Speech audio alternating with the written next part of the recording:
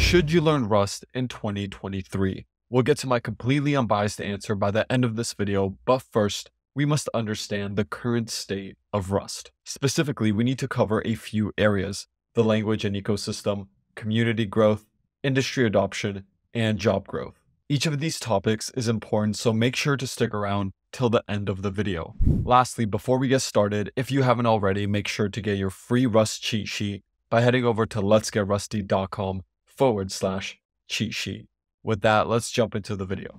First, let's talk about the language and ecosystem. In 2022, we saw a lot of great features get added to the language. For example, in version 1.59.0, we got a new macro that allows us to write inline assembly when we need that extra level of control. In version 1.64.0, the into future trait was stabilized, which can make your async APIs a lot more user-friendly, because now, instead of awaiting futures, we can also await anything that could be turned into a future. And in version 1.65.0, we got generic associated types, which enable a number of new patterns. Rust has a 6-week release cycle, which means every 6 weeks, a new version of Rust comes out, which incrementally improves the language. And despite all the great improvements we've gotten so far, there's still a lot of work to do. Personally, there are a few features I'm excited about coming in the near future, namely async functions in traits and the new declarative macro system.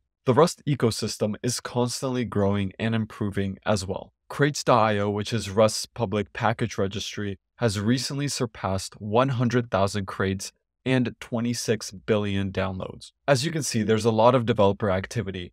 And we have the Rust Foundation, which is a nonprofit whose goal is to nurture the Rust ecosystem. All of this is great news for the future of Rust. The one downside is that relative to other popular languages, third-party Rust libraries are not as mature at the moment. For example, I'm personally interested in backend development with Rust. However, the battle for a dominant server framework is still ongoing, and the AWS Rust SDK is still in developer preview. So overall, given the current progress, this is great news for people looking to get into Rust. Next, let's talk about community growth. If we look at this line chart of total subscribers to the Rust subreddit, we can see that around 2019, momentum picks up and the trend continues till the present day. In fact, the Rust subreddit currently has 20,000 more subscribers than the Go subreddit. And the Rust community Discord server is currently sitting at over 50,000 users. Last but not least, Rust has been voted the most loved programming language by the Stack Overflow Developer Survey for 7 years in a row. And in 2022, it was also voted the most wanted programming language. Now, all of this sounds great, but what do these numbers actually mean? In 2022, an analyst firm called Slashdata published a report called The State of the Developer Nation. This report highlighted that Rust is the fastest growing language community, increasing from 600,000 developers in Q1 of 2020 to 2.2 million developers in Q1 of 2022. As you can see, the Rust community is growing at a rapid pace, and I don't see it slowing down anytime soon. This is great news for new Rustaceans, especially because as a side effect of the community growing, learning resources are becoming a lot more abundant and higher quality. Next, let's talk about industry adoption. Rust is being adopted by companies big and small. If we look at the members of the Rust Foundation, we can see big companies like AWS, Google, Meta, and Microsoft, as well as smaller to medium-sized companies like Password1, Sentry, and Tabnine.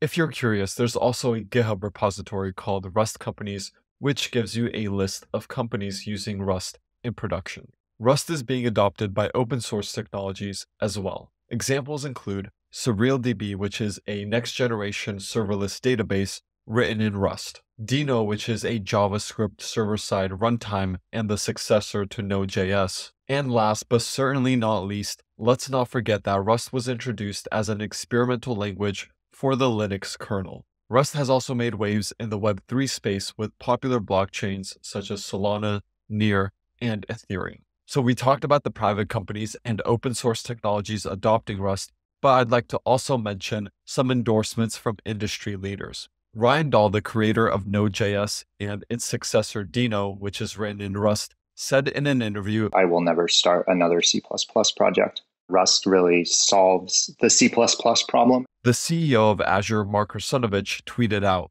"Speaking of languages, it's time to hold starting new projects in C or C++ and use Rust for those scenarios where a non-garbage collected language is required." With all that, I think it's safe to say that Rust adoption will continue and Rust will become more and more common. This is great news because as more code gets written in Rust, the demand for Rust developers will increase. Next, let's talk about job growth. Looking at Stack Trends, we can see a steady increase in Rust jobs from 2020 to 2021. Unfortunately, this is the only data available. However, looking at various Rust job boards, I personally don't see a big increase of jobs from 2021 to 2022. So even though the Rust community is growing extremely quickly and we're seeing adoption in the private sector as well as open source technology, the job growth has been pretty slow. This is by far the weakest area for Rust, but we should see improvement in the near future as more and more code gets written in Rust. So considering the language and ecosystem, community growth, industry adoption, and job growth, let's get back to our original question. Should you learn Rust in 2023? If you want to use Rust for side projects, introduce Rust at your current job. Skill up in a new language to be a more attractive candidate when searching for a job. Go into a new industry like Web3, or get a deeper understanding of low-level programming, then the answer is yes. However, if you don't have any prior programming experience or your main goal is to get a job as soon as possible, then in my opinion, the answer is no. Either way, Rust is here to stay for a long time. It's a language built for the next 40 years and has a bright future ahead. So if you're looking for high quality Rust content, make sure to subscribe to the channel. And last but not least, if you haven't already, make sure to get your free Rust cheat sheet at letsgetrusty.com/cheat sheet. With that said, I'll see you all in the next one.